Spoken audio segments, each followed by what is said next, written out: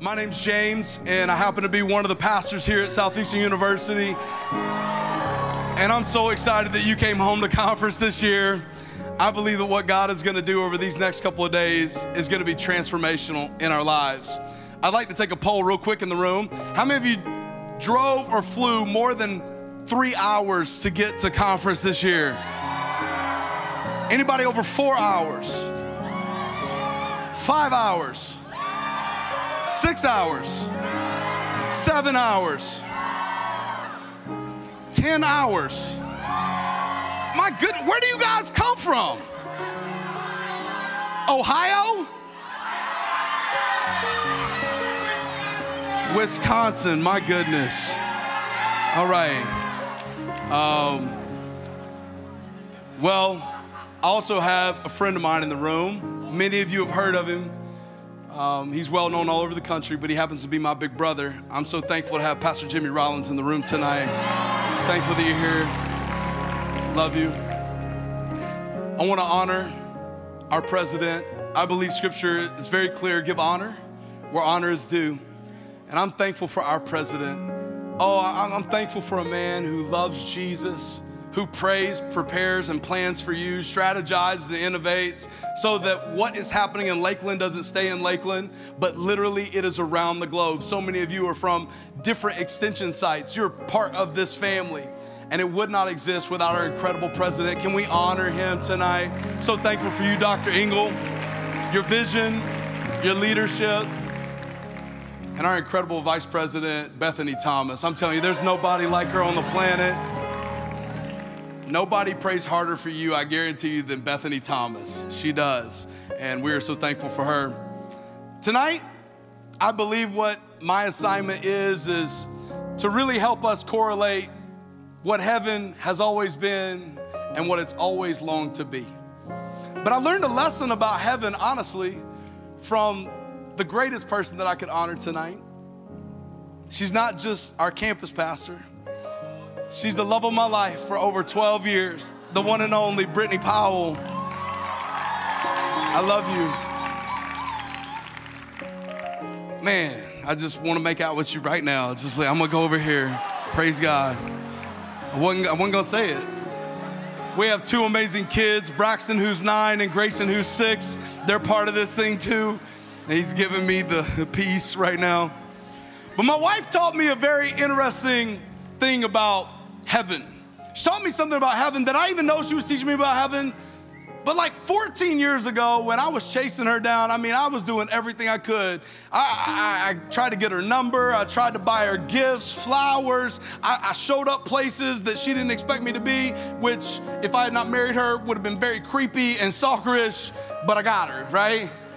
And I remember one day I was leaving Lafayette, Louisiana, where she's from, and I was getting ready to go, and I'll be real, I was a little bit emotional because I loved her, and I was ready to like make this thing last forever, but we were still dating, and so I'm getting ready to get on the plane, and don't judge me, bro, but I cried a little bit. And by a little bit, I mean I needed lots of tissues, and there was snot, and there was that little bulldog thing when you cry too hard, you know what I mean? I remember my friend Mike Miller, he's a pastor up in Halifax, Canada. I remember when he told me, he said, James, you wanna know why you're already so sad? He said, because you're homesick. I was like, homesick? Like, no, I miss Britt. He said, yeah, home has become a face, not a place. He's like, no. See, James, you gotta understand that now your home, the place you find comfort and security, the place that you find love and compassion, that's wrapped up in a person. Oh, what I learned in dating her was a lot more about my relationship with Jesus. Was that heaven is not just a place that we long to go to, but it's a person who loves us and cares for us. His name's Jesus. Scripture makes us this promise though. The disciples, they gathered around Jesus, his closest friends, and they say, hey, Jesus, of all the things we've seen you do miracles, you've raised the dead, you've done all of this, but would you teach us to pray? And I think it's interesting that those closest to him who saw him do all the things that we find ourselves as followers of Jesus chasing, they said, would you just teach us to talk to the Father? And Jesus said this in Matthew chapter 6 and verse 9. He said, this then is how you should pray. Our Father in heaven. Hallowed be your name. Your kingdom come, your will be done on earth as it is in on earth as it is in heaven. And many of us, if we're honest, there are moments in our life where we are grieving the future. We're missing. We're going, man, I cannot wait to get there. We're homesick for a place that we've experienced here and now, but one day we'll fully live then and there. It's homesick. I'm homesick for heaven. What does heaven look like? It's a place where there's no more pain, where there's no more sorrow, there's no more weeping, there's no more hopelessness. No, it's a place where all things are made right again. But there's something interesting about being homesick for heaven, especially in our culture today. I remember when I was about 12 or 13 years old, my parents had decided to send me on this missions trip. And by missions trip, I mean they sent me to this like boot camp intense. If we're being real about it, being so for real about it, it was a little cult-like. It was like 3 months long. They had the worst food I've ever experienced. We had to run obstacle courses. I don't know if you can tell, I don't run anywhere ever. They're like, no, you're gonna run obstacle courses and you're gonna climb these walls. I said, God made me a short king. I'm 5'8" on a good day. I'm not supposed to climb anything. But about 3 weeks into this missions trip cult camp that they sent me to, I remember I was so homesick. Oh, I mean, I was a teenager, but man, I'll be real with y'all, I missed my mama. I miss my mama. I'm a mama's boy. I was missing my mama. I remember like we're staying in these tents and it's hot and it's sweaty and it's just sad. You know, I'm longing for home, my mom, and air conditioning all at once. I remember one night, man, the homesickness got the best of me and I started crying. Started off just a little hot tear, you know what I mean? But when you let one out, and there's a lot of it inside, you know what happens, right? It just all comes out. And we're sharing a tent with other people. And they're like, man, we're trying to sleep. I'm like, I'm trying to sleep too. You know? They're like, what's wrong? I'm like, I just feel good, you know? And I found myself, no lie, I found myself outside the tent. Don't judge me. I found myself outside the tent and I'm going, Mama! Mama! She couldn't hear me. She's like 1,000 miles away. Mama, I miss you. I miss you so much. And one of the leaders, oh, thank you for having compassion. I got over it. I remember, though, being so sad and so upset. The leader came over and found me. They said, James, what's wrong? I said, I just miss my mom. I said, can I call her? He said, no, James, you can't call your mom because if you hear your mom's voice, it'll make you more homesick. And I think I'm convinced, and I would submit to you tonight, that the reason that culture is raising its intensity around immorality, while there's a continued advancement and an attack on the local church, is because culture realizes if they hear the voice of their father, the homesickness for heaven gets worse. Oh, see, I'm not frustrated with culture. I'm not gonna get mad at people who don't follow Jesus for not acting like people who follow Jesus. Instead, I have compassion to go, you're homesick and you don't even know it. So when Jesus tells the disciples, this is how you pray, it was in order not just so God could hear their voice, but so that they could hear his. What would it look like for you and I to be conduits wherever we go that people sense, hear, feel heaven? Oh, that it makes them more homesick. They go, no, I can't continue to do what I've always done because I need what you have. What if we're not waiting to eternity to live like heaven with hope, with healing, with justice, with compassion, and with restoration? I'll see the New Testament is very clear. In 1 Corinthians, Paul, the apostle, he wrote this letter to the early church. He said this, don't you know that you yourselves are in God's temple and that God's Spirit dwells in your midst? Another translation of this verse would use the word tabernacle, and tabernacle would be a place where the Spirit of God would dwell in the Old Testament. In the Old Testament, you had to go to a special place. You had to be a special person, and somehow in that you would be able to attain this relationship or this understanding that God is pleased with you. But Paul upsets the apple cart in the New Testament. And he says, no longer is it special places. No. No longer will God be contained in buildings like this. No longer will he be contained in a holy place. He has come to redeem, restore, renew, and fill a holy people. Heaven wasn't meant to be contained in a building. The church isn't an address or a location. It's a group of people who have said, I'm committed to the voice of my Father. And if I can hear his voice, I can be a container for heaven. Oh man, what would it look like for you and I to get an understanding, recognize tonight that heaven isn't far away? Not if heaven dwells in us. Oh, what would it look like for us to walk out of here tonight? To walk into a world full of pain, full of stress, full of death and decay, and carry the hope of heaven. Well, if we're containers of heaven, then let's be real with it. Why then does it feel like we're living in hell? Let's be real about it. Like I said it, and you're like, yeah, we're containers of heaven. But at the same time, you know on the inside you go, but everything else that you describe, death, pain, sickness, all of that matches up with my current reality. I think Jesus paints this beautiful picture as he walks and talks with people in the New Testament. I want to go to the Gospel of Mark, and I want to look at how Jesus handles a house that death is in, but he came as the outpost of heaven so that one day we might be containers of that heaven. Now, Mark is important in the New Testament as a gospel because we recognize that John Mark wrote this gospel with a certain tone and tenor. Can I just give us a little bit of theological background just for a moment? I want to give us just a little bit of context so we understand the call that God has for us tonight. John Mark does something interesting. In all of his writing, he comes to declare that Jesus was establishing himself as king and a new kingdom. He did so in such a way that literal kings on this planet wanted to murder Jesus when he was just a baby because they thought he's going to seize my power. They did not understand that we were not getting a ruling royal king, we were getting a redeeming king.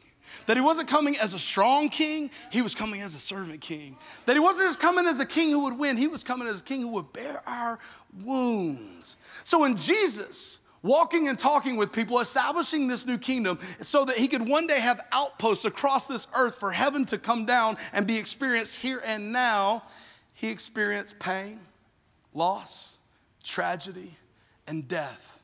In the Gospel of Mark in chapter 5, there are two passages that if you've been around church for any season, you've likely heard one of the two stories that's most represented in Mark chapter 5. In Mark chapter 5, we see not only is there a religious leader that he is experiencing pain and loss, but then there's a woman who's had an issue of bleeding for over a decade.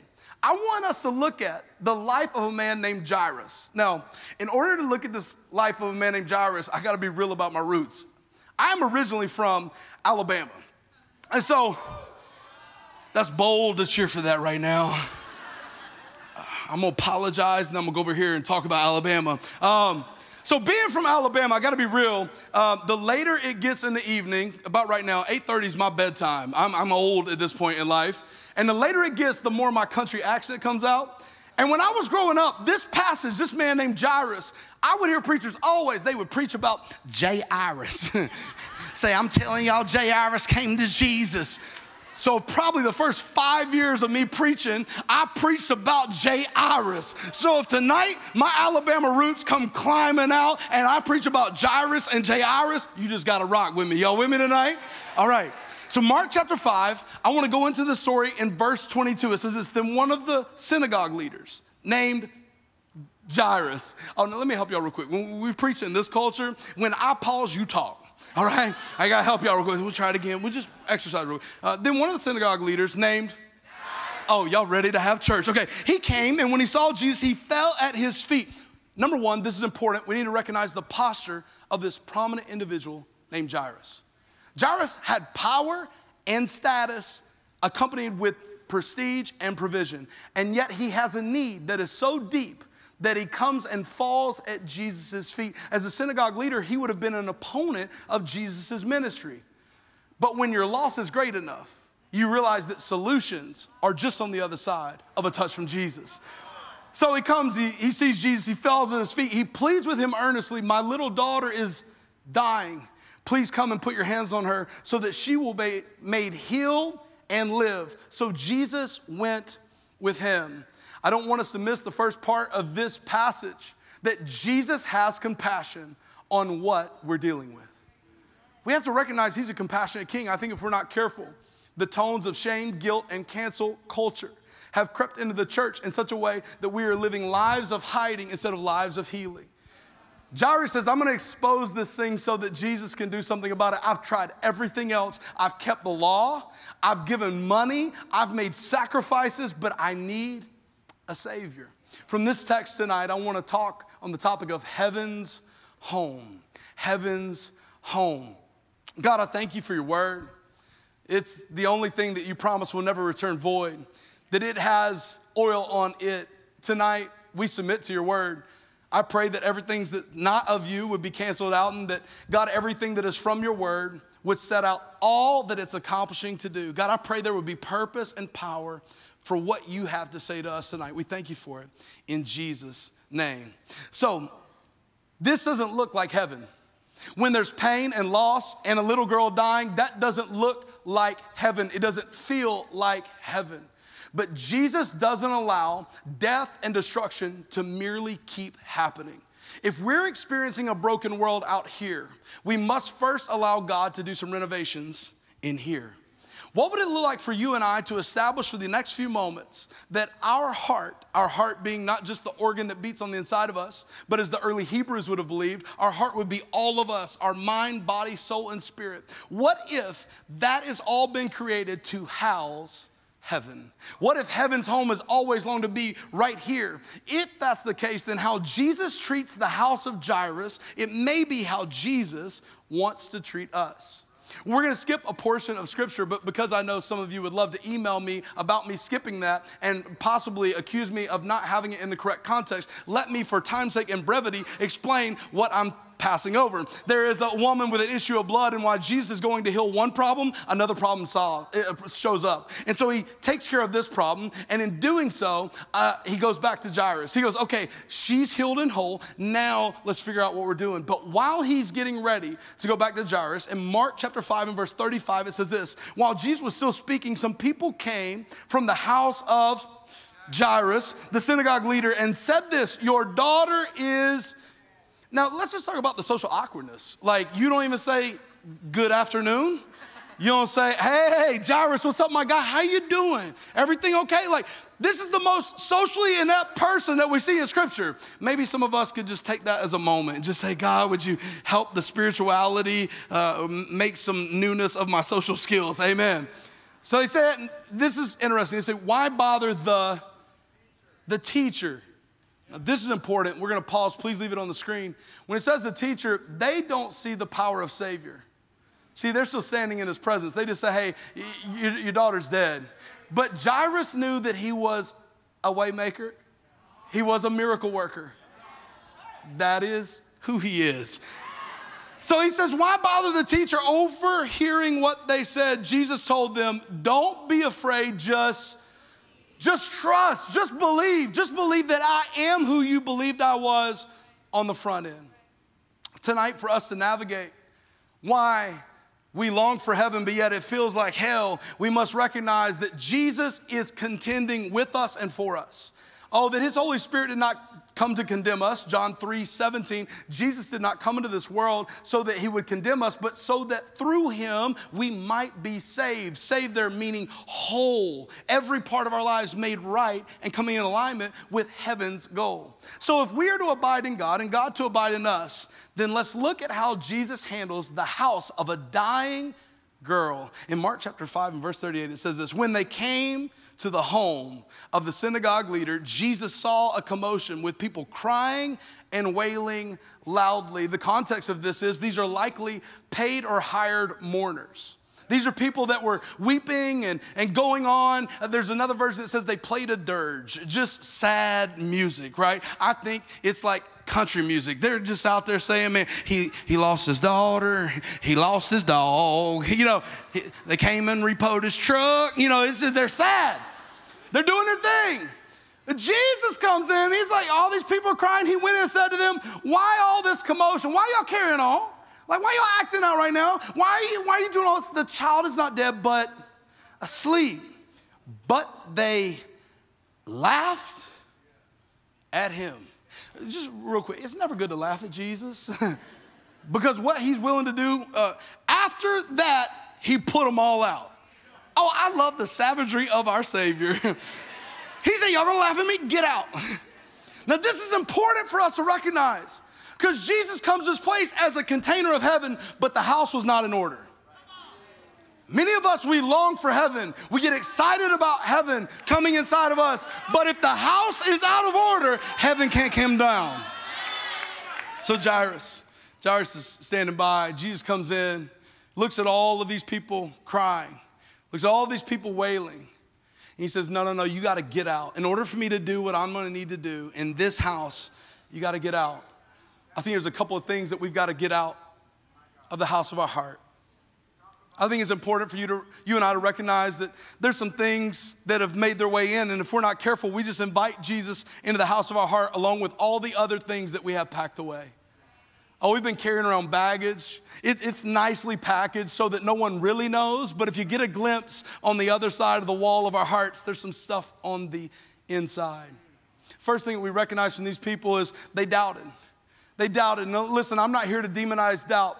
Doubt is often the beginning of faith. But when confronted with the power and reality of who Jesus was, they still said, ha, ha, ha, there's no way she's dead. There are some people that if you're not careful, it does not matter how much purpose you see around you, they always see what's wrong. Oh, Jairus could have easily doubted, but he doesn't join in with them. I think it's important for us to recognize what Jesus said on the front end. He gave him a preemptive response. He said, don't be afraid, just believe. For some of us, it's coming into this moment and going, no, I'm not going to keep doubting everything that God said just because things don't look like it yet. See, we got to ask ourselves, am I just going to say everything I see, or I'm going to see what God said? See, faith is saying, in spite of my circumstances, in spite of this little girl appearing to be dead, Jesus said she's just sleeping. She's taking a nap. And when Jesus is in the room, things change. Maybe it's not doubt. Maybe it's porn. You're like, no, Pastor James, go back to doubt. Go back to doubt. Can we be real? According to statistics in this room, this is one of the greatest struggles of our generation. Porn. Talking to a friend recently, we talked about how accessibility to your eyes and to your hearts has been the enemy's greatest tool in your generation. It's making this accessible at all times, at all places. Used to, you had to go to a gas station, you had to bribe somebody, you had to buy the magazine, you had to hide it away, but it exists at your fingertips 24/7. But I love what Job said. He said, I've made a covenant with my eyes. I will not sin against the Lord God. Oh, you gotta kick some things out of your life. If you really want heaven to come down and we really want to lead people to heaven, we have to stop living like hell. Listen, porn isn't just what exists at your fingertips though. The desire for it starts right here in the battlefield of our minds. What would it look like for us to go, no, I'm gonna tell the enemy, you no longer got a place in here. No, if I really want heaven, healing, hope, restoration, I'm gonna allow Jesus to kick porn out of my life tonight. Oh, see, because if I keep inviting Jesus in a crowded house full of chaos, I'm not giving him his full authority to redirect and lead my life. So maybe it's not porn, maybe it's fear. Maybe tonight, one of your greatest fears is, what if I go all in on this thing? What if I trust God? What if I trust his good plans and he sends me somewhere I don't want to go, or he calls me to do something I don't want to do?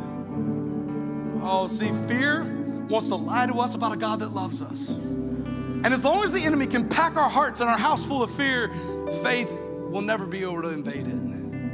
2 Timothy 1:7 says, he has not given us a spirit of fear, but of power, of love, and a sound mind. This morning we heard a powerful message from one of my big bros, Pastor Sean Johnson, on the topic of anxiety. He was one of the first people who helped me address anxiety in my own life. I've been learning from him for a decade, far away, but I watched him be vulnerable about it. I watched him as he contended, and he decided, I'm not gonna just live with anxiety attacks. I'm gonna attack anxiety. See, you have to recognize you got weapons. For every place the enemy tries to put a foothold in your life, there's a weapon called his word. So I can cast all my cares on him, for he cares for me.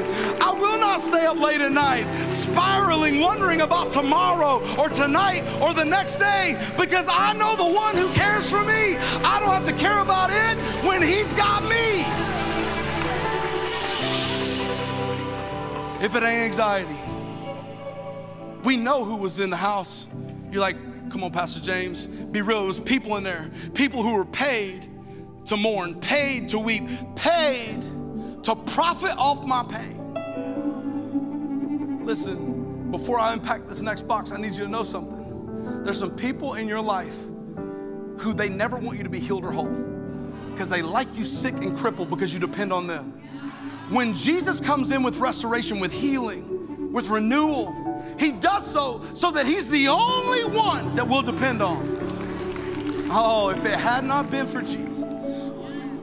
So maybe it's negative people in your life.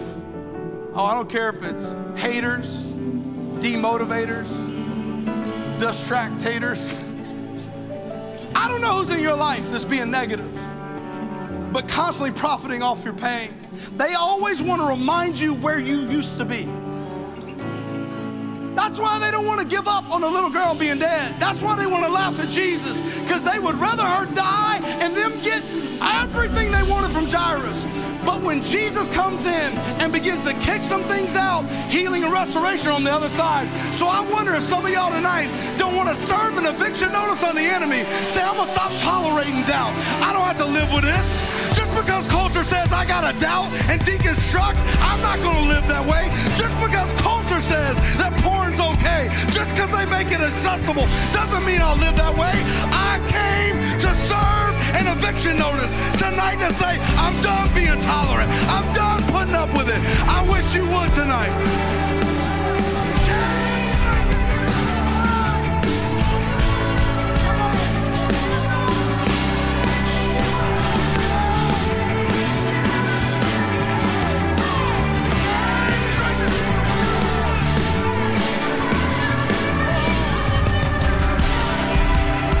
Now listen, it's not emotion, it's devotion. But I wish you wouldn't wait till the end of service to serve an eviction notice on the enemy. There is a lie that the enemy has told you that you gotta tolerate this mess. I wish you would get sick of being sick tonight and say, no, if the healer's in the room, I'm kicking this out. So I dare you to lift your hands and make a declaration. The enemy's gotta go. I'm not living with sickness in my family. I'm not living with brokenness in my life. I'm serving an eviction notice.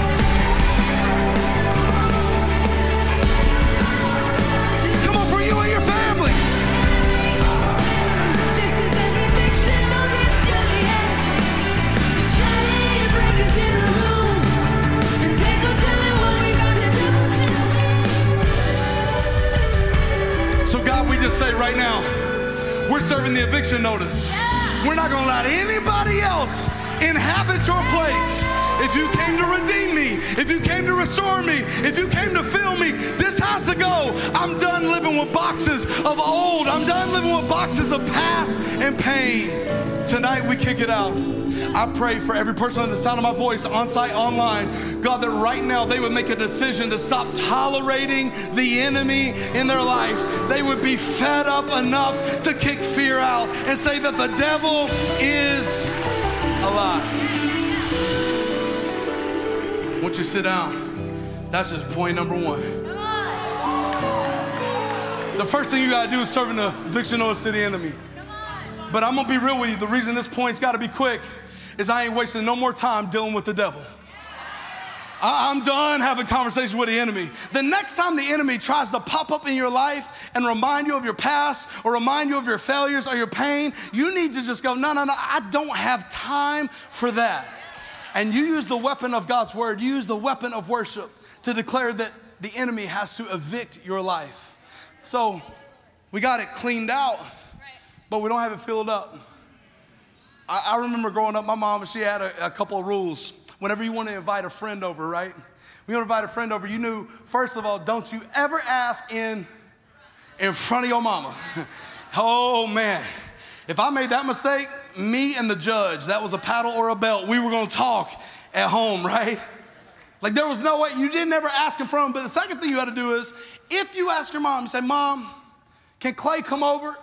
The first thing that she's gonna ask me is your, oh, y'all got the same mama, dope, all right? I told y'all we were family. Is your room clean? Cleaning out is just the first step.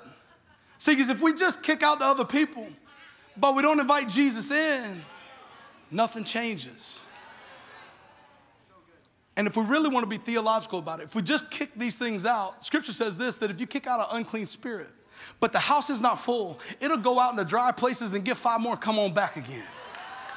But we're not just living empty. We cleaning house so he can fill our house. Oh, I'm going to serve an eviction notice on the enemy, but the second thing that I'm going to do is this. I'm going to choose to send an invitation to my Savior. Oh, one of the first things that Jairus did is he went to Jesus, fell at his feet.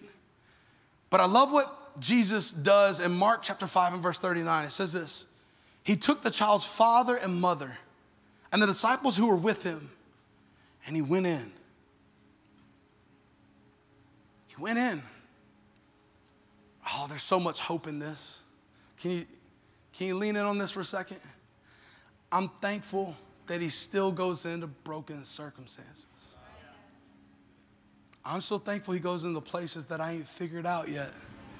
I'm thankful that he still takes me by the hand and goes in and goes, wait, come on. Hey, that's all gone, but I still got a plan. Takes the father and mother and he goes in where the child was. He took her by the hand and said to her, Talitha kum, which means, little girl, I say to you, get up. Can I make it personal for you for a second? When Jesus comes in, he speaks to the dead things. Some dead dreams in the room tonight. Some dead callings in the room tonight. Some dead identities. When Corey's singing sons and daughters, some of us shudder at the thought. Going, no, I'll just be a servant. No, he calls you son and daughter. He comes in to that place and says, get up. Wake up, sleeper. Wake up, dead dream. Wake up to the thing that you've forgotten about. The response is incredible. If that's where the story ended, it's still not resolved, but it says this, immediately the girl stood up and began to walk around. She was 12 years old. At this, they were completely astonished. I can't help but think about the old song, Can't Nobody Do Me Like Jesus. You don't know why? Because I get to respond to what David only hoped for in the Old Testament. In Psalm, I believe 51, David made this prayer, this poetic prayer to God. He said, create in me a clean heart, oh God. Renew a right spirit in me. Did you know that the Hebrew word there for create is bara? You're like, okay, what about that? I like it because it's like, bara. Create in me a clean heart. Create bara. But what you may not know is in Genesis 1, the same Hebrew word for create in me a clean heart, it says that God created the heavens and the earth.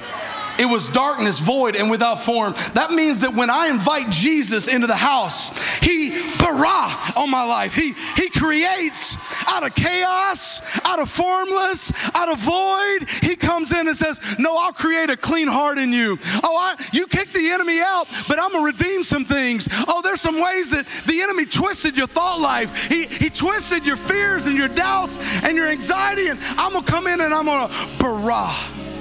I'm going to create. Oh, God is the great creator. We serve both Father and Creator, one who cares for us, but creates in us all things new. See, when some of us evicted the enemy, we felt shame. We felt sadness. When you saw the thing that you deal with, or maybe the Holy Spirit dropped that thing in your heart, all you thought about was, I'm so messed up, I'm so broken. No. You serve a creative God who says, I'll come in and I'll create all things and make all things new. When Jesus gets in the house, we're reminded that our greatest solution cannot be our last option. Oh, we can't run everywhere else. Try everything else. Many of us, if we're not careful, we've done more personality tests than we memorize passages. We think we're learning about us on the Enneagram, and yet we come to God's word and we don't line up, we don't know who we are. But if we could get a picture of how Father, Creator God sees us, that He's rewiring and redesigning. Some of you have just lived with a house that's messed up. You've gone, no, man, I don't know my identity anymore. I don't know my desires anymore. And God goes, it's okay. Let me come in and create all things made new. There is no name like the name Jesus.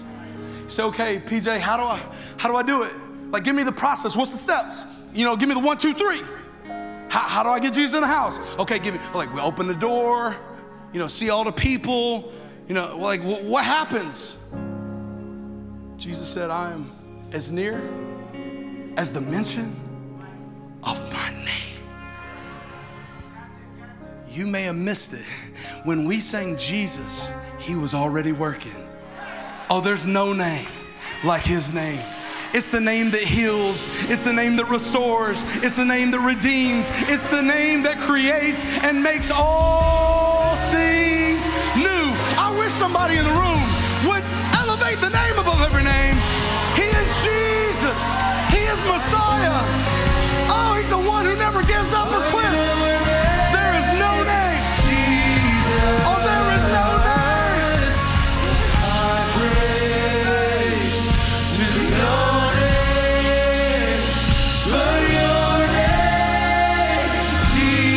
Oh, come on, Corey, tell him. There's no name like your name, Jesus, like your name, Jesus.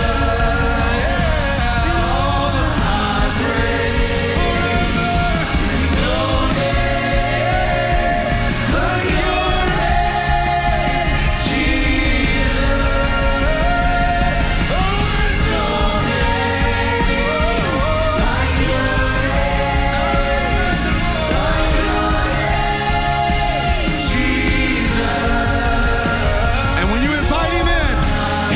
get up.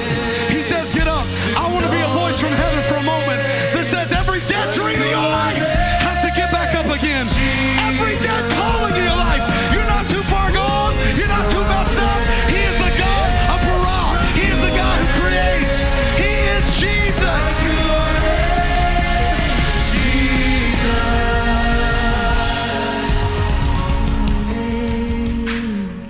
Like your name, like your name, Jesus. Yeah. Come on, He's doing it right now.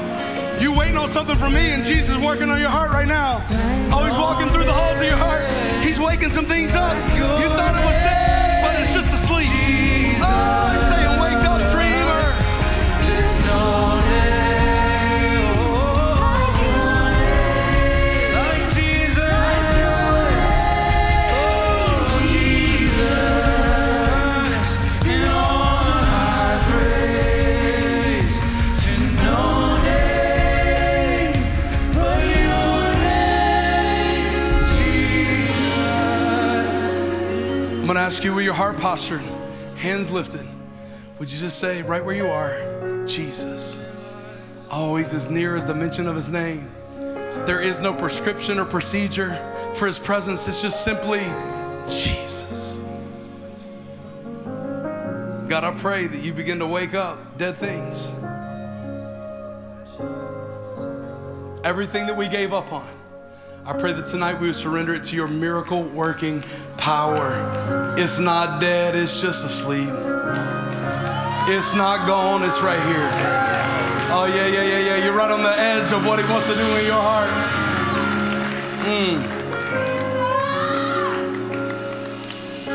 It's point number 2. You got to sit down. Third and last point is this. The The third and last point is this, is you need to receive your qualification. See, Jesus comes into this house. He heals this little girl. He raises the dead or wakes up the one who was sleeping. And it's great for you and I to kick out the enemy of our life. Way to go. It's great for us to allow Jesus to fill our hearts. Way to go. But friends, if that's all we do, and we stay in a repeated cycle of righteousness and a sin cycle, all we're ever doing is falling away and coming close. But for us to be containers of the kingdom as He designed us to be, to carry heaven with us everywhere we go, we recognize that everything we've been exposed to, He wants to now illustrate through our lives. Oh, if He's resurrected some things in my life, now I have a responsibility to do something with it. This same passage is not only in Mark, it's also in Matthew and Luke. But something interesting takes place. See, I've always wondered, why did Jesus take in Peter, James, and John? It wasn't as if Jesus needed them to stir His faith. Jesus kicks those people out, takes the father and mother in, but then He takes in Peter, James, and John. And I've wrestled with this. And then when I went to the Gospel of Matthew, I found on the next chapter, in Matthew chapter 10, the miracle takes place in 9. And in Matthew chapter 10, Jesus does something incredible as He sends out the 12, those who are closest to Him. He says this, as you go, proclaim this message. The kingdom of heaven has come near. Hold on a second. He didn't say, proclaim this message everywhere I go. Oh, see, He was the container of heaven until He went away. He said, I send you something greater and you will do greater things than this. Why? Because now heaven is in you. Everywhere you go, you are proclaiming heaven has come close. That means every time I walk into a broken situation, heaven came close. Every time I'm surrounded by doubting people, heaven came close. Every time I'm dealing with people who are addicted to porn, heaven came close. That means freedom, justice, compassion, mercy, and joy are in me. Oh, we got to stop praying for God to change the world and just say, use me to do it. He says, everywhere you go, proclaim that the heaven has come near. Heal the sick, raise the dead, cleanse those who have leprosy, drive out demons, and freely you have received. Now freely give. He gives them this proclamation. The problem is, we're still wrestling with qualification. One of the people who deal with this, his name is Peter. He listens to Jesus. He's sent out and commissioned. Everywhere you go, heaven has come close. And yet Peter's so scared to even associate with Jesus that he cusses out a little girl. He goes to war with a soldier. Does all of these things. But I'm thankful that God doesn't disqualify somebody because of their shortcomings. See, if you earned your calling, other people can cancel it. Oh, I've heard it said that God doesn't call the qualified, He qualifies the call. But I'd like to take it a step further and say it's your calling that qualified you in the first place. Oh, it's the calling to be a container of heaven that qualifies you to heal the sick and raise the dead. That's not reserved for people who stand on this stage or have some special superpower. No, heaven, the redemptive work, the place where all things are made new, the bara of God now dwells in you. So my qualification comes in the proclamation of my Savior.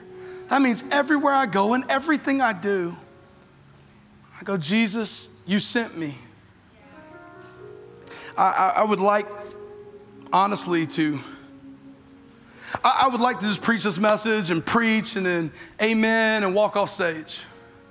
But I got to tell you that point 3 is one of the greatest wrestling matches of my life.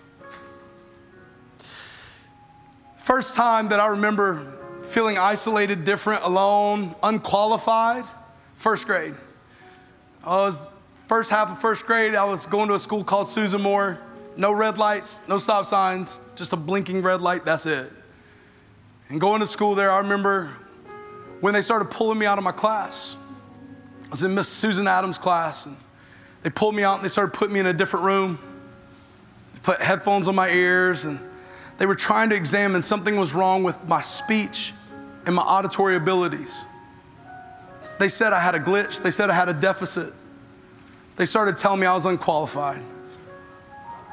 Some trauma from our past that keeps creeping into our present. It keeps trying to unqualify us. In 4th grade, I remember, sweet teacher. Probably meant the best in the world, but I'll never forget.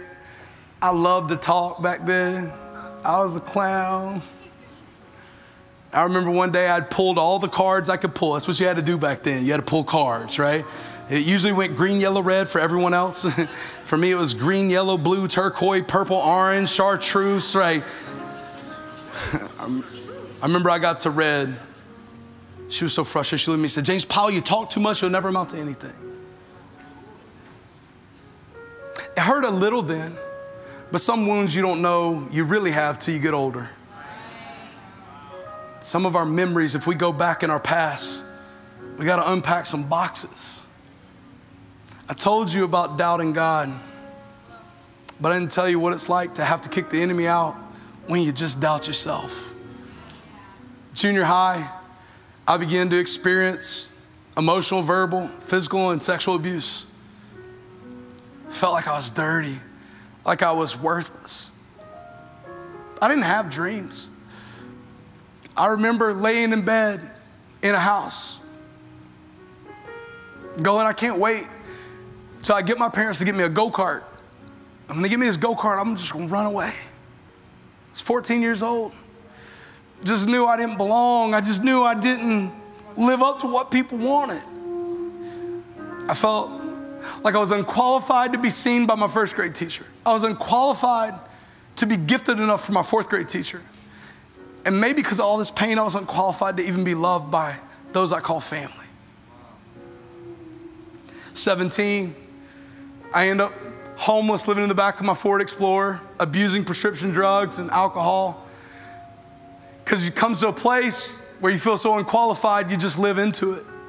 You just accept the label the enemy put on you. And so because I felt unqualified, I just decided to live unqualified. I remember it took some people coming into my life in the midst of homelessness, in the midst of abusing prescription pills and alcohol, doing everything I could just to numb pain. They came in, they said, God doesn't have a plan B for your life. I remember I was so mad at them. I want to fight them. Like, shut up. Like, we love you. I was like, I hate you. I didn't want to believe again because believing meant I could get hurt again. They welcomed me into their house. They loved me. They gave me a place to stay. They registered me in school. So I did 2 years of community college. I spent the next several years pursuing the call of God in my life. Been preaching since I was about 17 years old. Got the opportunity to work at some amazing churches. But if I'm real with you, I sat in a lot of rooms where I still felt unqualified. I felt like if they really knew, they wouldn't love me. If they really knew, they wouldn't choose me. I remember when Southeastern University called. They were calling a lot of pastors and figuring out what they were going to do, and they called us. And I remember I got off the phone and I laughed. I told Brett, I said, they must not know. See, we had worked at amazing churches, but I never finished school. I dropped out of community college. I had gone to nursing school, film school. I was going to be an accountant for one semester, but hated math, so that didn't work. So they must not know. We got on a plane, flew across the country from Sacramento, California. And I remember, man, I went and bought polo shirts. I didn't even own polo shirts, but I was like, higher ed people, they're always dressing up. So maybe like a polo and some Lulu pants, like put on some like glasses and walked in. Like, I don't feel smart, so I'll try to look smart. And I thought they didn't know. I was like, I guess they don't know. So what'll happen is they'll be really nice to us, but I'm gonna protect my heart because at the end of this, they're gonna reject me and I'm gonna go back to feeling like a 1st grade, a 4th grade, a junior high, a 17-year-old who's just unqualified. We got into the second meeting of the day and Dr. Chris Owen says, hey, before we do anything else, I need you to know I know about your educational background and that does not disqualify you for what God has for you.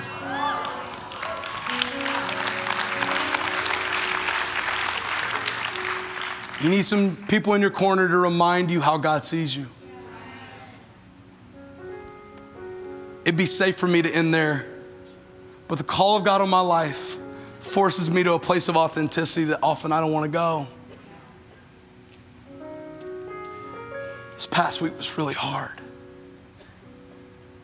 In the past week, I've lost my grandmother. In the past week, I faced anxiety, the most debilitating that I've faced in over a year. Sat in an office last Thursday. I said, just let me get somebody else to preach. I said, I'm too messed up right now.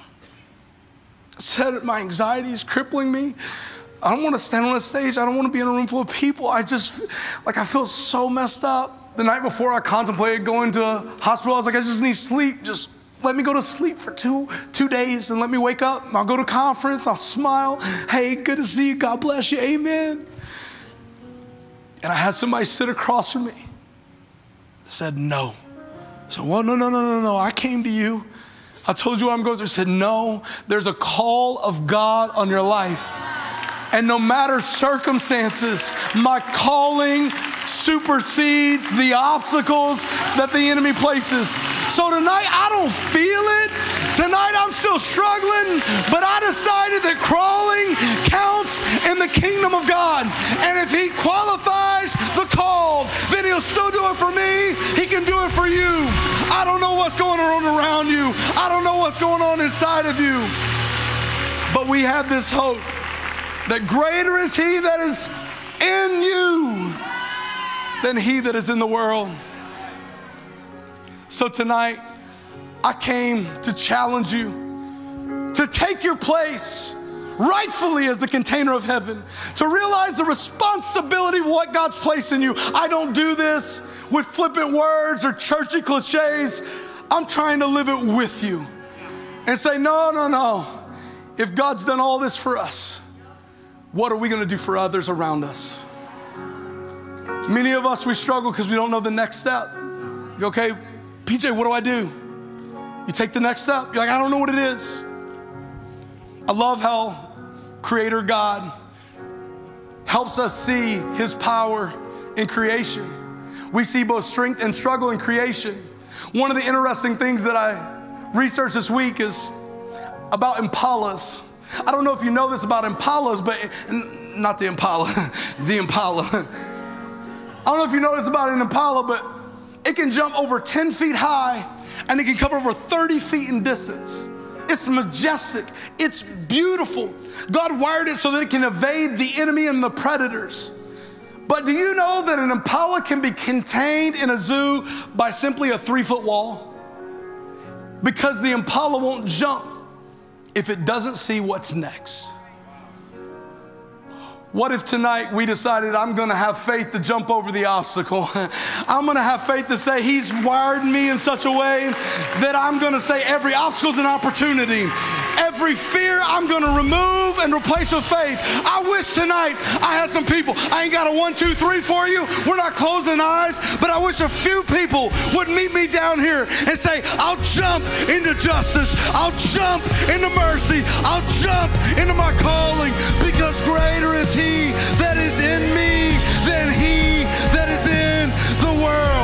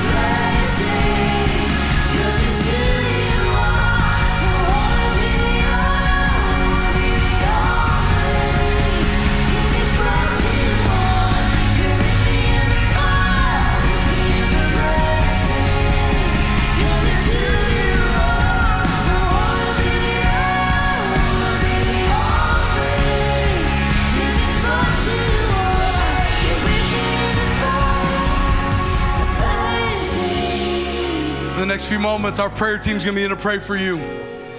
We're gonna pray and release the oil on your life.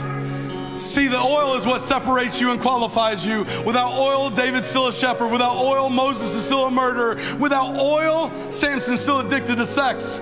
But oil separates everything, and the oil of your life is the calling that God has. See, I look back now at all the pain, and I go, oh, that was the crushing. That was the crushing of the enemy. Oh, it was always against my mouth and my words. But now what God has used on the other side of the crushing is the oil. The very thing the enemy attacked was the place that he wanted to anoint. Now I've had the ability to go into places that nobody else would and say, if God did it for me, he can do it for you. So I'm asking you all over this room, if tonight you're ready to say, I want to take my rightful place as a container of heaven, I'm gonna ask you to join us down here, and we're gonna pray that tonight God's Spirit would fill your life and his anointing would rest on you.